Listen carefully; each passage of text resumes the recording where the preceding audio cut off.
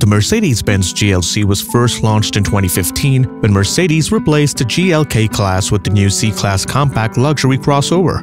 But the changes are bigger than the name. So, let's get to know the evolution of the Mercedes-Benz Series GLC.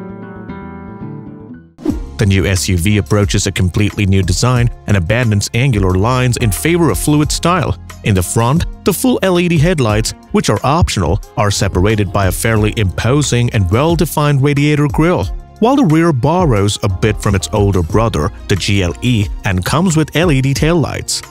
However, despite the more compact appearance, the GLC is a little longer, wider, and higher, thus offering more space inside, where we now find a much more premium atmosphere. On board, the driver has at his disposal a Command Online infotainment system installed on a color screen mounted on the central console, but also a touchpad that recognizes letters and numbers drawn with the finger on it, or certain predefined gestures to control certain functions. Under the hood, the Mercedes-Benz GLC is available in 6 engines, including 3 diesel, 2 gasoline, and 1 plug-in hybrid. The diesel variants include the GLC X220D with an engine that develops 170 horsepower, the GLC X250D, which offers 204 horsepower, and the GLC X253, which develops 258 horsepower. Gasoline engines include the GLC X250 version with 211 horsepower and the GLC 300 with 245 horsepower. At the same time, the plug-in hybrid version, GLC 350E, combines a 211 horsepower petrol engine with a 116 HP electric motor, the maximum range in a 100% electric mode being 34 kilometers. At the same time, for this generation, Mercedes also offers a GLC Coupe with an inclined rear roof design. In 2019, Mercedes launched the new face of the GLC. It is about the facelift version that came with both design and technical improvements. The main differences can be seen first of all on the outside, especially in the front, where the front fascia is larger and has a new design, and the LED headlights have a new shape. At the back, the differences compared to the first generation are not extreme, the taillights being the ones with the new look. Seen from the side, the car has a much more aggressive appearance due to the much more obvious lines this time.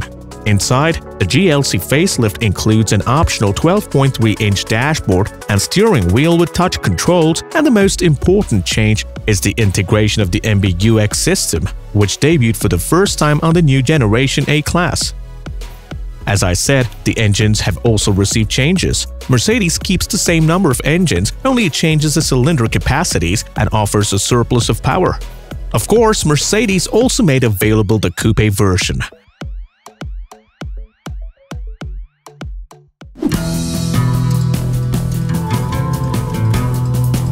In 2022, we received the second generation of the Mercedes GLC. The new model brings a new design with subtle changes compared to the previous generation. The body design, however, has a more dynamic aspect. It is larger and borrows the design language of the C-Class. The front is defined by a larger grille, LED headlights with a sharper design, and air intakes that offer a more dynamic look.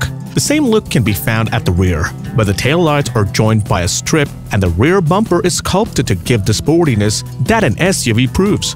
The most obvious changes are in the interior, where the traditional instrumentation is placed by a 12.3-inch digital screen, and in the central part we have an 11.9-inch screen for the multimedia system.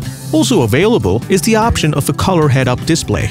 The finishes offer a premium look with Nappa leather finishes in 2 colors and wooden or aluminum elements. The new Mercedes-Benz GLC offers a wide range of new petrol, diesel, and electric engines. Even if it's a short evolution of the GLC series, where is Mercedes-Benz heading with this series?